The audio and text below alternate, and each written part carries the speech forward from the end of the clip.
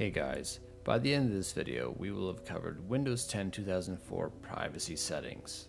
What we're going to discuss first though, we're going to review the privacy settings, my current recommendation, we're going to take a deeper dive into camera, microphone, notifications, background settings, but we will not be covering privacy apps such as OSU, Win 10 Privacy, and Blackbird.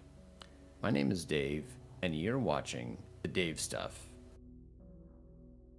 If you haven't done so already, click on the Start menu, go to the Settings or the gear icon symbol, and then go to Privacy.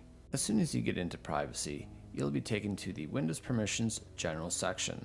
By default, all four options are turned on. However, in my case, in my preference, I have the first, second, and fourth option turned off. The third option is on for my convenience to help me find my apps and documents more conveniently. However, making changes here to any of the settings is totally up to you. Under speech, I don't use Microsoft Cortana and I'm a little bit concerned about the privacy, so I turn this off. Inking and typing personalization, Microsoft is collecting data on you. You don't need it on. Turn it off. In the Diagnostics and Feedback section, specifically diagnosis data or diagnostic data, set it to basic. Improve inking and typing, it should already be disabled from the last section. Tailored experiences is your preference, but I have it off. Diagnostic data, I have it off. And click on delete diagnostic data, so the delete section, just make sure your data gets deleted from a privacy perspective. Activity history, these two settings essentially collect data on your history usage. So if you're interested on how things are going on your system, you can leave these options checked. But note, Microsoft does collect this information on you, and if you honestly don't use these, turn them off. In the app permissions location, allow access to location on this device. I have it on for my preference, but you can change it and turn it off. Allow apps to access your location. My preference is off. If you turn it on, the next section will allow you to change each app one by one. As you scroll down, you'll find a section that states allow desktop apps to access your location. Because I have the allow apps to access your location off, this section for me is off. Okay, this is one of the most important sections. Camera. Allow apps to access your camera. This should be on. Why? If you use Skype or any sort of app that uses your camera, you want it on. This is especially true for anyone who streams or video conferences. Also, as you scroll down, make sure allow desktop apps to access your camera is on. You'll run into issues if this is off. Under voice activation, I don't use voice-based apps like Narrator or Cortana, so I have it off. If you use it, leave it on. Notifications, allow apps to access your notifications. I have it set to off for my own preferences. I don't want to be disrupted. Account info, I have the app set to off. Contacts, allow apps to access your contacts. I have this setting set to off. If you use Outlook or a calendar-based app, you may want it on. For phone calls, I have apps off, but if you use a voice over IP app like Skype, you may want this on.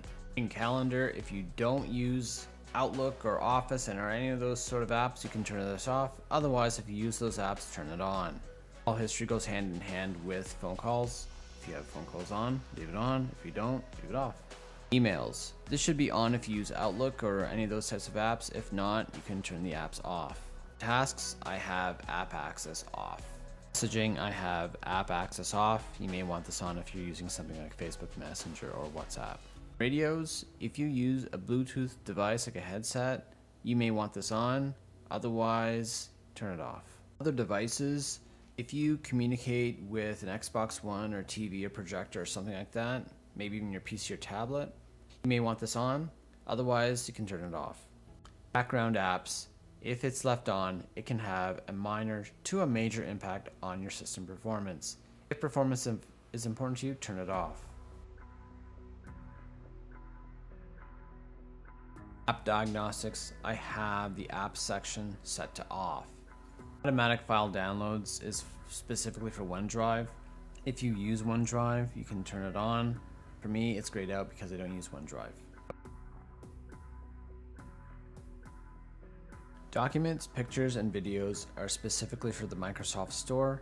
So if you use the Microsoft Store for your apps, you can leave it enabled Otherwise, you can go through each section and turn them off. File system is specific to OneDrive, so if you don't use OneDrive, you can turn this section off. As I totally forgot about the microphone section. Ensure allow apps to access your microphone is on. This is very important if you stream, if you use a webcam, if you conference, video conference, ensure it is on. Also, if you scroll down towards the allow desktop apps to access your microphone, ensure that it is on, otherwise you will encounter problems with your apps. Does this make sense, guys? Let me know in the comments if you have any additional privacy tips or suggestions for future videos, as well as what privacy settings are you guys using? Let me know in the comments. With that, guys, if you like this video, give me a like. If you want to see more videos like this, hit the subscribe button. I greatly appreciate it. And until next time, be well and take care.